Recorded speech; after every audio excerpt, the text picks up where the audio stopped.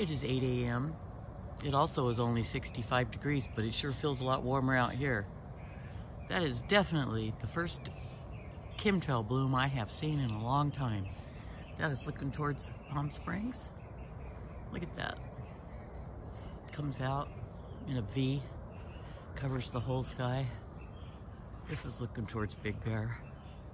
And then straight up. This is insane today. This is the worst day I've seen in a long time. 8 o'clock, I slept in today. I just got up. I do have my coffee brewing. That's looking towards Lake Arrowhead and then up.